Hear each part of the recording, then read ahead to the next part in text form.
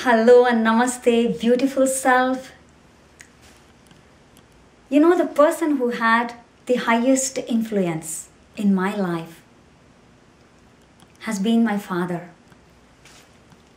From a young age, he not only encouraged me to participate in many essay contests, in talking contests, where he put me on stage before a lot of people, in front of a lot of people, and allowed me to chant, offer prayers, give word of thanks.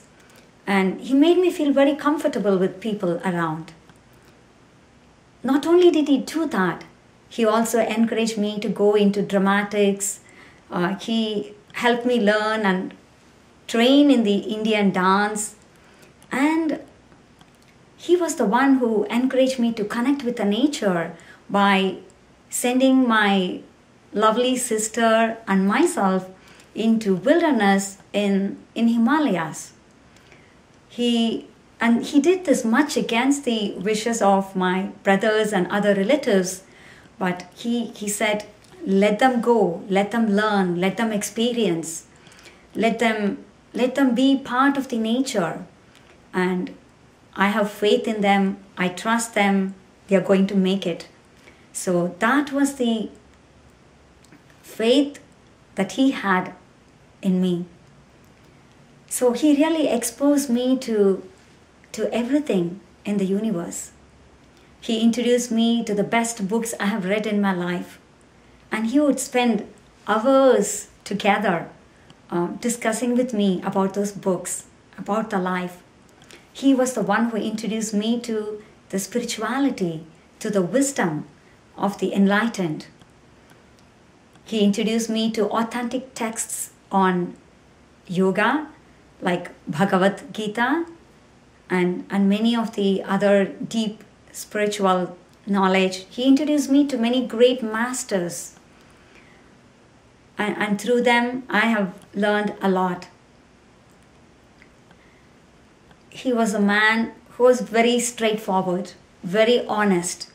He never sugar-coated words, and therefore he wasn't a very popular person amidst many of my family members and relatives. He called spade the spade. He would just say things on the face, like he could call me, "You're arrogant and rude." And he never said it because he was simply angry about me and just the words came out. He said it because I really was arrogant and rude at the time when he said that. And if I could only objectively look at myself that way, I would realize that he was not falsely accusing me of that, but he really gave his observation in a very straightforward way. And I could realize that about my own behavior. He was so honest, so uncorrupt, that he went to a very large extent of personal suffering in his career because he just wouldn't budge down to be dishonest, to give any false statement about any of the things. And because of that, he was put into a lot of trouble by his seniors in the office. But he was really strong, that he withstood all that, but he stood for the values and the principles that had taken deep root in him.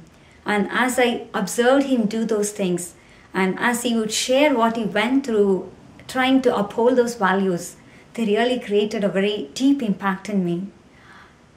And although he's not there now in the physical world, he lives with me every moment of my life.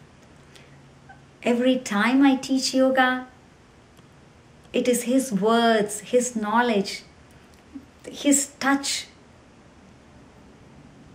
on my life is what I'm sharing with the world.